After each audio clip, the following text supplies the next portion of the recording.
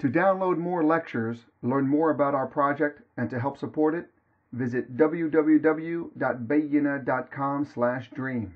That's BAYYINAH/dream. You are free to share these recordings with family and friends. Thank you and Jazakumullah khairan for helping us make our dream a reality. أعوذ بالله من الشيطان الرجيم بسم الله الرحمن الرحيم وإذا الجحيم سعرت وإذا الجنة أزلفت علمت نفس ما أحضرت بسم الله والصلاة والسلام على رسول الله ثم أما بعد. A couple of things that slipped my mind that should have been mentioned in the previous session about the ayat that we've already covered. Number one, in the previous surah, we found an interesting word. Of the words that Allah uses for the people that you're running away from, He says, وَصَاحِبَتِهِ وَبَنِيهِ. He doesn't say وَأَوْلَادِهِ. He says بَنِيهِ. Now, baneen in classical usage is specific to sons. It doesn't include daughters. It does not include daughters. For example, Allah Azza wa Jalla says, أَفَأَصْفَاكُمْ رَبُّكُمْ بِالْبَنِينَ وَاتَّخَذَ مِنَ الْمَلَائِكَةِ إِنَاثًا. Now, typically in Arabic, a plural, a jama' mudhakkar salim, the masculine plural, is inclusive of the feminine, except for some words where it's exclusively masculine. It's an exclusive thing. So banin is one of those things. It's sons only. And this was used because on the day of resurrection, the audience is the kafir, and who does he love? He loves his sons. And that love of the sons is illustrated in his embarrassment over daughters that's coming out in this surah. So there's a continuation of that. But the other thing that I alluded to, but I didn't get to talk to you about, was there are two pregnancies mentioned in the surah. That the ishar is mentioned, the 10-month-old pregnant she-camel is mentioned, and then the maw'uda is mentioned, the baby girl that's born and that's been buried alive. And of these things, a decent human being would have value more for what? For a child, right? But look at how despicable these kuffar have become, that of the things that would, first Allah talked about things that would scare them, then He talked about things that they would love the most, and then they would lose love of it all of a sudden, right? And of those things, the first thing that He mentioned was al-ishar, not even their children, not even the daughter. And when it comes to the child, He's willing to bury it. When it comes to ishar, it's a source of pride, dignity, glorification. So it's this contrast in the messed up mentality of the kafir. It's looking deep into his psyche. The other thing that's happened here is the Qu'ran and the da'wah, the early da'wah of Muhammad sallallahu alaihi wasallam, is something that isn't just talking about what will happen after the world ends and after all of this, after we're gone. And it's not just talking about way, way back in the day, old generations. It's talking about problems of that society. So even though this is on the day of judgment, this child is being asked what crime she was killed for, when the audience, the kafir audience, the criminal audience hears this, they're not thinking about that time, they're thinking about right then and there. So the Qur'an starts tackling social evils of that society. And the other thing to mention here from a da'wah point of view is, this is an aspect of da'wah that gets overlooked, which is that the messengers, all of them, they came and they pointed out the evils of that nation to them and told them that this deen is not just good for their akhirah, but it's good for them because they are oppressive or they're even wronging themselves by engaging in the things that they're doing. Right? So part of da'wah, for example, in our context is all of the problems that, and this is on the side note, but all of our problems that we consider are the problems of the Muslim community are actually American problems. Like if you think we have problem of the youth, there's an American problem of youth. Right? Our children are watching some things, that's an American problem. It's not a Muslim problem, it's a problem for everybody. Right? So it's a universal kind of thing. If we are against riba, well, this society is victimized by riba. There are vast majorities of people that have lost everything they own because of riba. And they're living horrible lives. I would never, a decade ago, maybe even 5-6 years ago, you would see commercials on television, like infomercials late at night about these children in Somalia and in these hungry parts of the world, and we should send food to them, blah, blah, blah, $1 a day. I see a commercial now about, families living in Arkansas and living in New York City and feed the children program in America. For God's sake, subhanAllah. That's the point. This is what riba has done to this country, right? So when you tackle an evil, it's not just us versus them kind of thing. Allah Azza wa Jalla speaks on behalf of this child, who is the child of obviously a mushrik or a kafir family. She's not a, this evil exists among them. This is not a Muslim problem. This is that society's problem. But he's tackling it for them. And he's addressing it for them. And this is part of what gives Islam its universal appeal. Unlike any other group, when a group comes together and makes a call, then they typically make a call for their own rights. We deserve this, we deserve that, we need more liberties, we need more respect, or our voice should count more, etc. etc. Us. If you look at the da'wah of the Qur'an, first of all, it's about the akhirah, fix yourself. It's about you, not me, it's about you. Right, first of all. And second of all, even the issues that are mentioned, there are no surahs dedicated to the oppression against the Sahaba and how bad that is and how the kuffar need to stop. There's mention of it here and there, even then have sabr. And just move on. The worst atrocities, you find, Yasir, Sayyidina Yasir radiallahu anhu, and his family being killed, tortured and killed. And what are the words of Rasulullah sallallahu alaihi wasallam? He's telling them, Isbiru ya Yasir. Just have sabr, family of Ahla Yasir, family of Yasir, have sabr. Right? Khabbab bin al-Arat comes to Rasulullah sallallahu alaihi wasallam with coal, he's basically been barbecued. His skin has been peeled off, melted off of his back. He comes complaining, and Rasulullah sallallahu alaihi wasallam says, you're rushing to it. There were people before who had much worse times. Why? Because there's a larger call. This is why even in the ayah, kuntum khayra ummatin ukhrijat, it's not minan nas, it's lin nas. Right? You're the best of nations raised for people, not from people.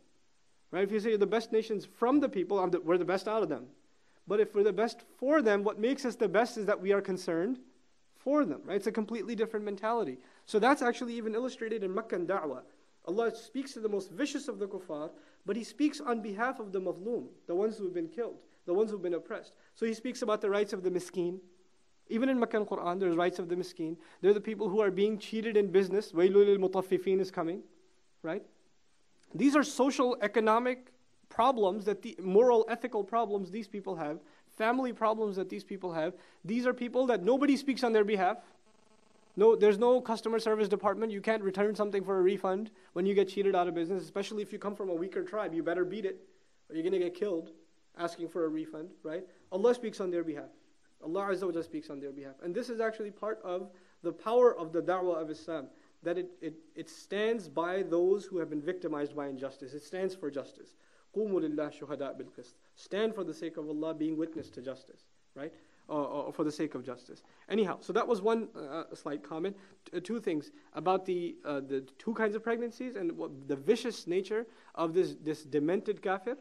And on the other hand, the idea that even social justices are being mentioned, not just things about the metaphysics of the hereafter and of previous nations, but even now, right now, these are evils that you need to tackle. Otherwise, you'll be in serious trouble then. Now the surah takes a shift. The rest of the ayat are a conclusion of the rest. And how do we know they're a conclusion? Here's a fa. The fa necessarily connects whatever statements are coming to the statements that came before. So that discourse that has just ended with alimat nafsum ma ahdarat, which is the conclusion of that entire passage. That entire first passage concludes in one statement, alimat nafsum ma ahdarat. Every person already knows very, very well whatever it has to present for itself. It knows it very well. And then as a result, now these are actions, by the way. Ma ahdarat is the actions. Now we're going to go from the world of actions into the world of beliefs. Because actions are rooted in what? In beliefs, right? And the Qur'an illustrates this over and over again. First he'll mention belief, then actions, then he'll mention actions and belief. Because there's a cycle of amal and iman, right? Of actions and deeds, actions and faith, actions and faith. What you believe will lead you to a certain kind of action. And when you take a certain kind of action, it'll fortify your belief in something. And then it'll lead you into a different kind of action. So there's a cycle between iman and amal. Right? So now some things about, you should know before we get into the next passage, is some things about the thought process of the kuffar. They thought certain things were bad omens. Like a daughter is a bad omen. It's a sign of bad, it's misfortune for the family, etc., etc. This wasn't the only thing. They had weird, superstitious kinds of beliefs in many things, including stars. And this is not just limited to them. Even now you have like astrology and all this kinds of stuff, right? And palm reading and these sorts of things. So they had an entire, industry running out of this. And this is actually a world industry. Like of the criminal industries in the world, like, drug trafficking and prostitution, etc., etc., there's also this. astrology. It's an actual industry. And unfortunately nowadays, it's probably the most potent and most powerful in the Muslim world, where you go to palm readers and they come and tell you your fortune, or they look at the stars or whatever else. So this is a common shirk practice. It's a satanic practice really, that is common unfortunately in the Muslim world. But even here in the US, we talked about how like these financial executives go to the palm reader and stuff, right? Now anyway, the Quraysh, they had this thing about stars. The stars, they twinkle. So sometimes they look like they're brighter, then they're a little faded away, then they're brighter, then they're fading away. So there's like an off and on kind of thing with stars, right? And they would think that the stars are trying to tell us something when they do that. They're talking to us. And then they would see a shooting star, like a meteor or something, right? In English expression, the shooting star. They would say this is a sign of something. So some of the people that are, they don't have anything else to sell, so they say, I belong to a special group who has access to these shayateen, who go into the heavens, and they find out what these stars are telling us. And this is actually a pretty serious thing about, has to do with the safety of you and your family. In order to find out more, call this 800 number, only $19.95, etc. per hour. So basically it was a business.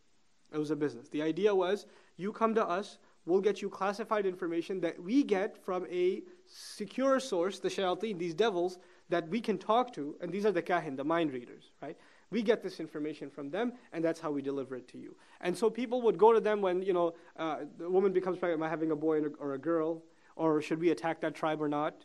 Or should I kill my cousin? Am I going to get killed for it, or am I going to get away with it, etc., etc.? They would go to advice with these guys, and then they would jumble. They would just many narrations tell us they would mumble up words like just nonsense, right? Make it seem like they're actually getting some connection, telepathic connection going on, and then all of a sudden, I got it, and you need to do this or that or the other, right? So this was the game they would play.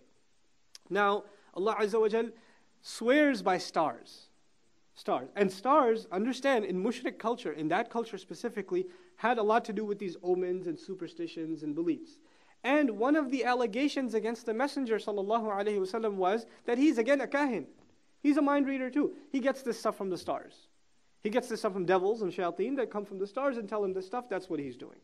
So now that you know that what Muhammad ﷺ is telling you is asking you to question your conscience, as opposed to the kahin who used to get paid for this, and then he would tell you most of the time what you want to hear. What has come right now in the surah, is that something the mushrik wants to hear? No, it's the exact opposite. So now Allah goes to their apparent source of knowledge, which is these stars, and says, Fala. No, on the contrary. And this la here is not connected to uqsimu, it's connected to what came before. Based on all of this, not at all. Don't make these assumptions at all. And this la is basically, shut up all of you. Just be quiet. Listen to what's about to be said. Uqsimu bil khunnas. I swear by al khunnas. Khunnas is the plural of khanis. And khanis in Arabic is someone who's going on a path and all of a sudden takes a turn or hides behind a bush and you can't see them anymore. And then they're avoiding contact with you, and then they're seen again and they're unseen again, right? So they would say when a star has appeared, it's a sign for me. But by Allah calling it al-khunnas, He's saying they appear but they also disappear. So if you think that it's a power of theirs to appear, well, Allah controls their appearing and their disappearing. فَلَا أُقْسِمُ بِالْخُنَّسِ Allah swears by these, and He's going to swear by these and when Allah swears by something, there's always a conclusion. What's called jawab al-qasam, right? So that jawab al-qasam is coming, inshaAllah ta'ala. Al-jawar al-kunnas, and there's no wa or fa in the middle, so it's a continuation of the previous. Al-jawar comes from jara or jawran, to veer off the highway. So a star that goes off of its place, like a shooting star basically. Okay, and al-kunnas, this is it comes from kinas, and kinas is the hiding place of a deer. Like a deer is running in the woods, and all of a sudden, where'd it go? It's almost like it disappeared, right? So deer has a place inside the bushes where it becomes virtually invisible. So what this illustrates, a very beautiful analogy, is that the star that's shooting, all of a sudden, what happens to it? It disappears. Like it's a brief moment of movement, and then it disappears. Al-jawar al-kunnas. These were the things that they associated their superstitions with. And Allah Azza wa Jal begins by swearing by them, illustrating His control over them. And also, what's interesting in the Qur'an, Islahi comments on this, and so does Ash-Shawkani rahmahullah, that they believed that the jinn get them information from the stars. But we learn about Ash-Shihab al-Thaqib, for example, when the jinn or shayateen try to get information, steal it from the malaika, what happens? Stars are shot against them. So what you think is the source of information is actually these devils getting a beating in the sky, in the heavens. Right? This is how secure that information is. So it's the exact opposite of what you believe. فَلَا أُقْسِمُ بِالْخُنَّسِ الْجَوَارِ الْكُنَّسِ. Then he says, وَاللَّيْلِ إِذَا عَسْحَسِ. He swears by another powerful thing. The night as it starts to darken and dwindle your vision. And this is used, it's from Asma al-Dad, words that mean they're opposite. So as'asa is used for the night when the evening is starting and also when the evening is ending. Because these are times when the vision is blurry. Okay? So in these hours when visions are blurry, وَاللَّيْلِ إِذَا عَسْحَسَ, meaning at that time you don't see the stars. Where does your information go then? Allah swears by the time where He controls even how much you get to see these stars. He controls it by night. And then وَالصُّبْحِ إِذَا تَنَفَّسَ, and He swears by the morning. I swear by the morning as it gets to take a breath. As it gets to take a breath of relaxation. So the night is choking on the day and the day gets to breathe. And when the day takes a breath, what happens to the stars? They're invisible to you. They're gone. They're completely gone. So this is actually Allah's control over what you get to see and what you don't get to see. When the stars are shooting or not shooting, when it's the daytime, you have no idea. So the information you're getting is all whim. It's all under Allah's control, but it's not what you're assuming you have is nothing. Now Allah Azza wa Jal mentions the right source of knowledge. إِنَّهُ لَقَوْلُ رَسُولٍ كَرِيمٍ. There is no doubt that this is truly the word of a noble messenger. Here, the noble messenger, Kareem, from Kirama, right? Karuma yakrumu and Kareem. It refers to nobility and honor. And this is a reference to Jibreel alayhi salam. Okay? A couple of things I should mention here that are very beautiful. First of all, Allah didn't say, إِنَّهُ لَكَلَامُ رَسُولٍ كَرِيمٍ. Kalam was not used. Kalam is a word for speech. Qawl is another word for speech. Okay? But kalam is used with Allah. In Surah At-Tawbah we find حَتَّى يَسْمَعَ كَلَامَ اللَّهِ, until he gets to hear the kalam of Allah. Now kalam is literally that which is said from the source. Qawl is that which is uttered by the tongue. Now you can have a qawl of that which is not your own kalam. When you have a kalam, it is your own. When you have a qawl, it could be somebody else's, you're just saying it. Okay? So for example, قَالَ Rasulullah sallallahu alaihi wasallam. He said that the Messenger of Allah said. So when the one says it, is it his kalam? Whose kalam is it? It's the Messenger's kalam. But it's this person's qawl. We're taking his word for what the Messenger said, you understand? So it's verbatim. This person is verbatim delivering something. In other words, these aren't the words of Jibreel alayhi salam. They're the words of who? They're the words of Allah subhanahu wa ta'ala. That's why the word kalam isn't used. Because kalam is only used with Allah azza wa jal. Kalamullah.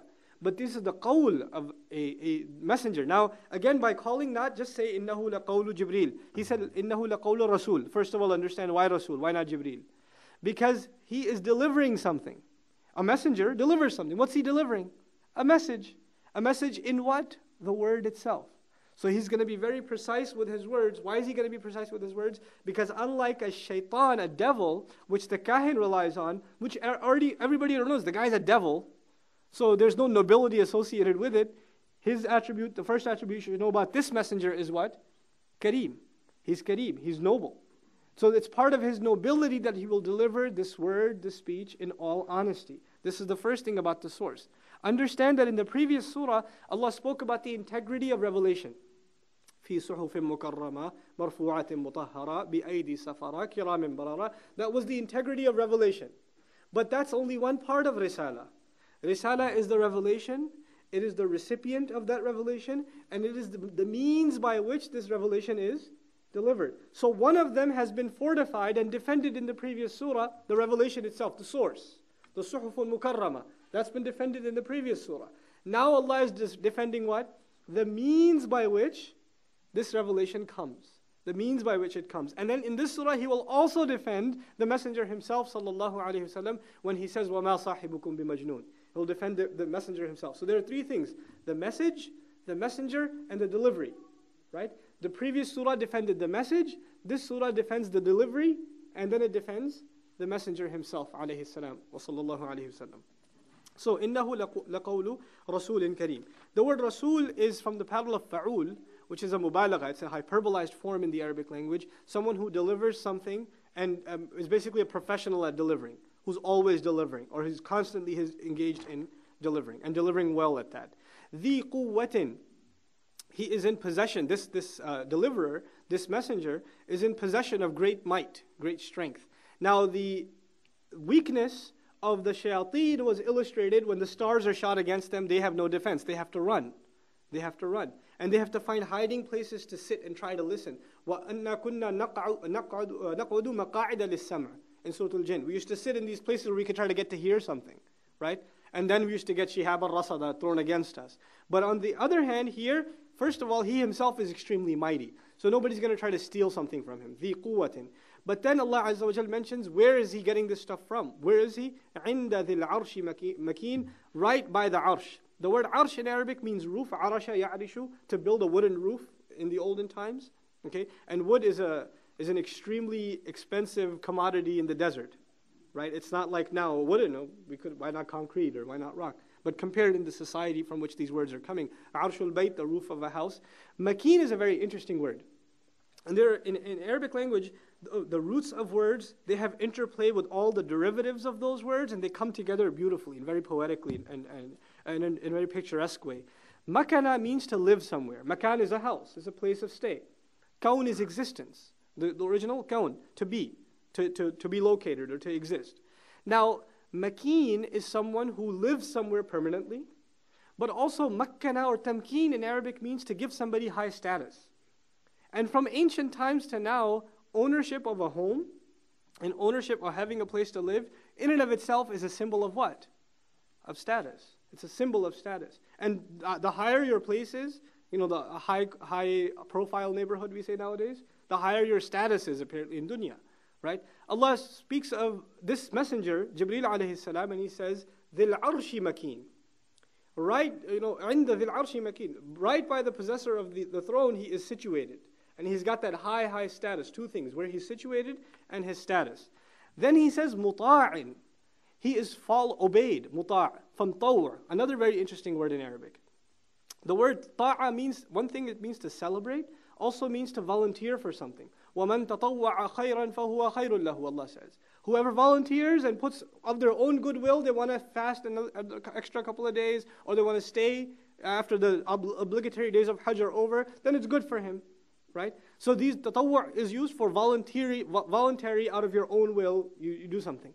Allah Azza wa Jal mentions this attribute, muta', which is an ism maf'ul, an objective noun, for Jibreel alayhi salam, illustrating that he is followed, but followed lovingly, meaning the people that follow him, he's got this very tight-knit army of followers, of angels, that obey his every command, and it's basically, in our expression, we say when somebody commands, like a general commands, and the soldier is a very, vehement follower of the general, he says, with pleasure, right? So when somebody follows with pleasure, the one who is followed with pleasure is called muta'. So he's followed with pleasure, meaning he's followed with this tight-knit army. Why is this being told to us? When he delivers his message, there's also a security team. All of these followers that follow this entire... Now, in dunya terms, just understand this in dunya terms. When a highly classified document or a classified piece of information or technology or something like that is being delivered, what has to happen? Does any security person gets to take it, deliver it? No. You have to have high-ranking officials that have access to this thing, and then they put it in a cart and secure it, and then they have to have a team of security in layers around it, and these are people that you have to do background checks on, and you have to have certain level security clearance before you can go on this journey to deliver this package, and it comes from the highest sources. This package is highly classified. This even happens now. That's what's being told to us here. This is a highly classified piece of information. This revelation is coming from a very high source, and the one delivering it is the highest ranked, and he's got an army of security, muta'in thamma amin. And there, muta'in thamma means he is followed over there. Thamma in the Arabic language is two things. Number one is dharf makan. It's a kind of noun used to describe a place. So over there, even right by the arsh even, he has a huge following, the following of Jibreel alayhi salam. That's thamma. The other use of thamma is very interesting in that it's mentioned right before an adjective to empower that adjective or to highlight that adjective over all other adjectives that have been mentioned. So one, from Thamma, we learn Allah is talking about the station of Jibreel alayhi salam. The other is, of all the adjectives that are mentioned for Jibreel alayhi salam, the one that's been highlighted the most is which one? Ameen. Okay? Muta'in thamma ameen. Especially that he is trustworthy. Why is that the most important? You can have a security clearance, high level, high profile deliverer, but if that deliverer has bad intent, can he sell the source? Can he go to the wrong place? Can he have alternative agendas? So this person, what's the most important ingredient after all of these external security features? Is trustworthiness, right? So Allah mentioned thamma ameen, that he's incredibly trustworthy. So he delivers this message from the high heavens to this man, Muhammad sallallahu alaihi wasallam, and he's the most trustworthy of this job, and is delivered in the most secure way. Now these ayat just defending what? The delivery of the message. Those kiramim barara that were referred to in the previous surah, now of them, the ones that are responsible to deliver in support of Jibreel alayhi salam when he brings the message down. وَمَا صَاحِبُكُمْ بِمَجْنُونَ. And your companion, this is talking, there's a shift now, all of a sudden. Allah is now talking to the kuffar. On the day of judgment, He will not be talking to them.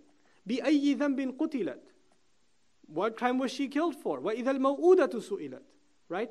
Not al-wa'idu su'ilat, or su'ila. Right? The killer is not being questioned, the killed is being questioned.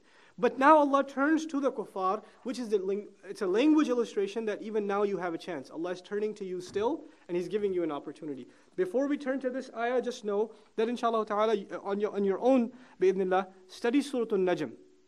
Surah An-Najm. Surah An-Najm has explicit details of how Jibreel alayhi salam came into contact with Muhammad sallallahu alaihi wasallam, and how that delivery took place the first time. So that's basically even a tafsir of this part of the surah over here.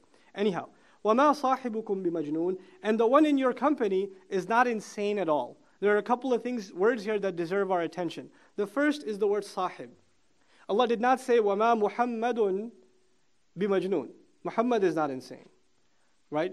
وَمَا هَذَا الرَّسُولُ بِمَجْنُونَ. He didn't say that either. وَمَا صَاحِبُكُمْ بِمَجْنُونَ. Your company, your companion. Sahib in Arabic means two things. The one who accompanies you in place, in space, and also in time. This illustrates that he is lived among your midst. You know him, you know where he lives, you've been close to him, physically close to him. Also it means he's been among you for a long time. He's been in your company for a long period of time. And this is the two ways you get to know someone. One, you live close to them and you spend a lot of time with them. These are the two things, right? Now, if, for example, in the masjid, we know somebody. We spend some time with them, but we don't live close to them. Do we really know them? No, because they could be a completely different person when they go home. But if you live close, you're their neighbor, and you spend a lot of time with them, now you really know them.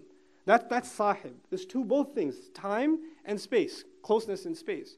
So he's been among your midst for a very long time, so you already know very, very well that he's not insane, that he's not a mind reader, that he's not interested in any of these petty things, and the best possible attributes that you can come up with, you give to him. This is your sahib. So you know very well that he's not insane.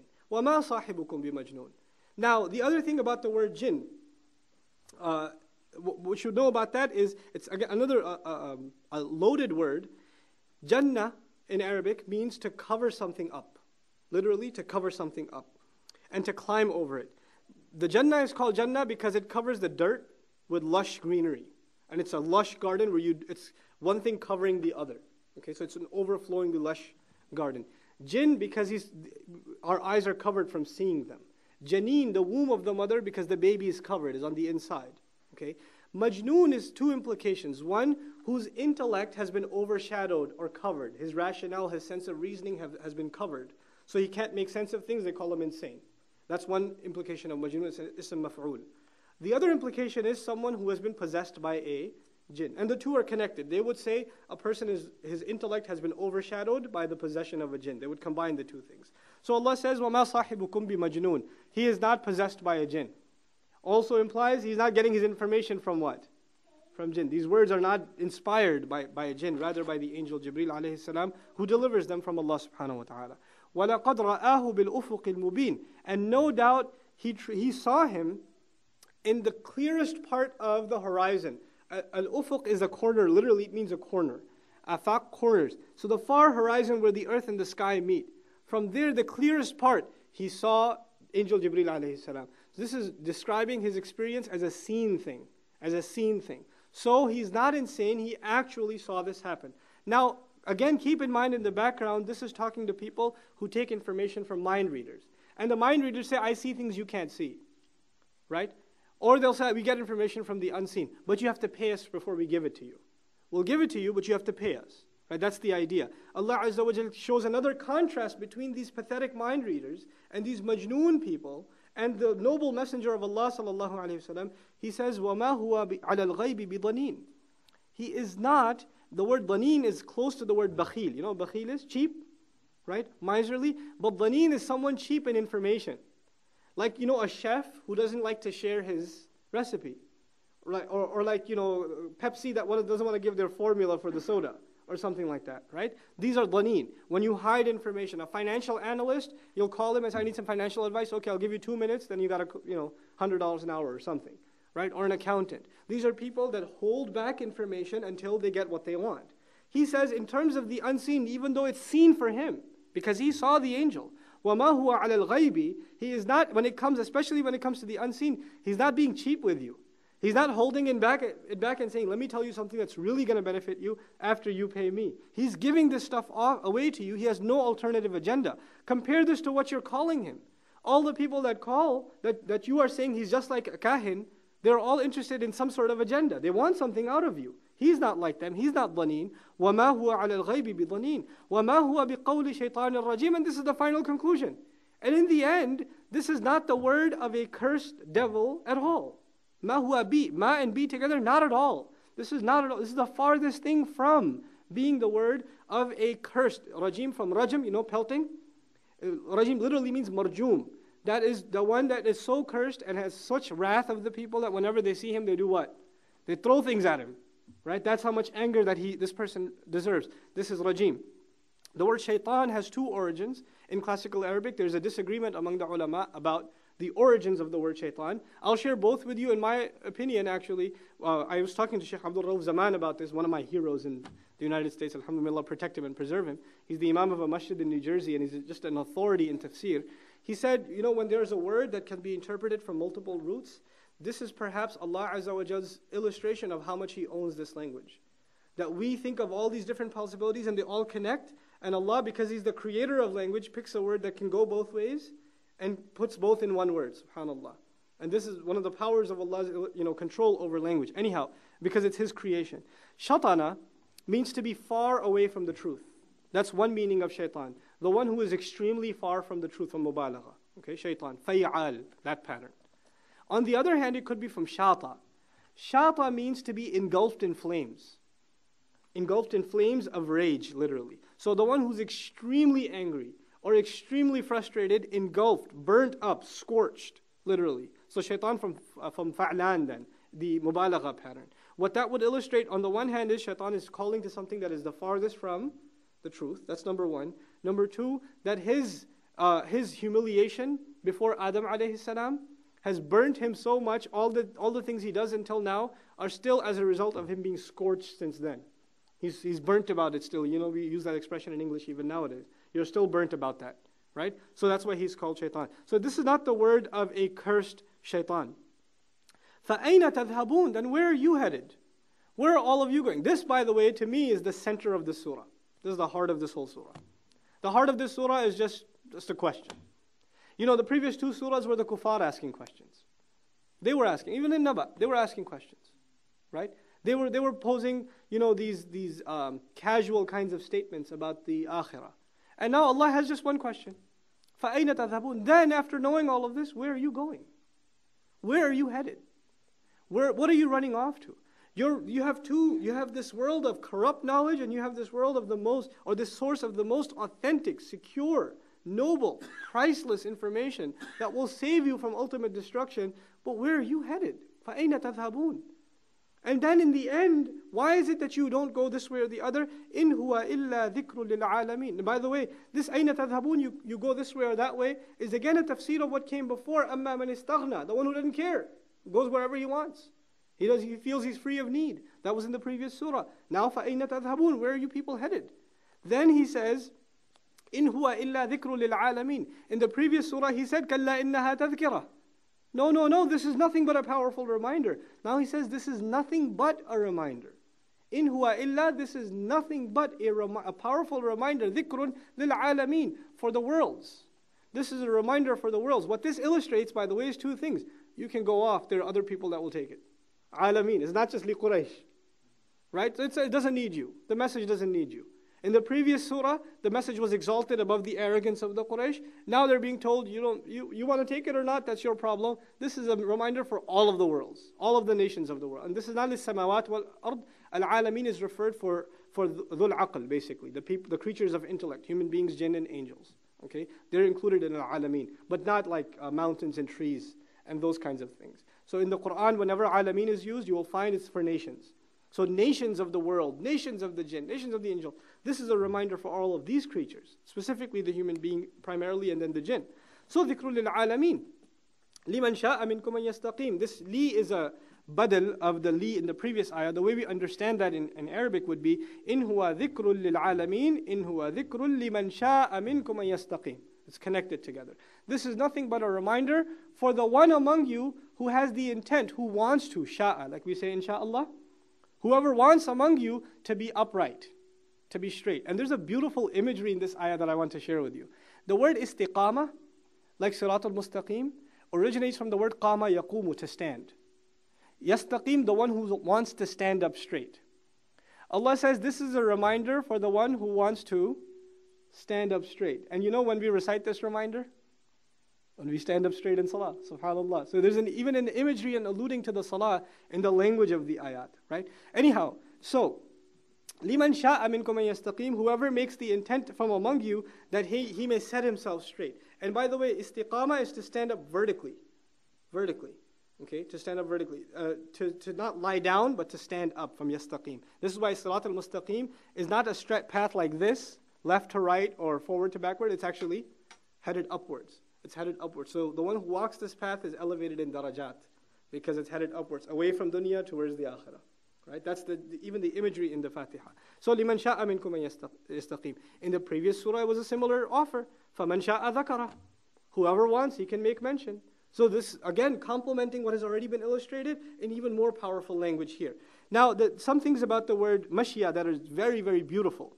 And that'll help us conclude this surah, inshallah. The word sha'a comes from the word shay'un. And you must have heard the word shay'un before. What does shay'un mean? A thing, an object, a thing. Okay? So what does sha'a, to want, to intend, have to do with a thing? Another word for intent in Arabic is arada. Arada yuridu iradatan, right? إِنَّمَا أَمْرُهُ إِذَا أَرَادَ شَيْئًا أَنْ يَقُولَ لَهُ كُنْ فَيَكُونُ, right? So what's the difference between arada and sha'a? First of all, this is one thing to understand. Sha'a comes from shay', which means a concrete intention. Just like, a shay' is something, it's not abstract, it's actually physical.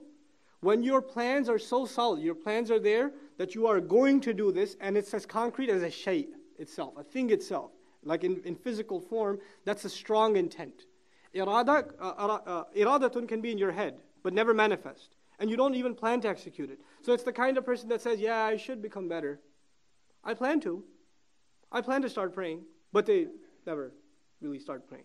Or I should be studying. I've made the intention that I'm going to work out. Or I made the intention that I'm going to start studying a little bit more. And that intention is there, and after 10 years, you have the intention still. Yeah, I still got the intention. It's stored pretty well. That may be irada, but it's not what? Mashia. It's not concrete.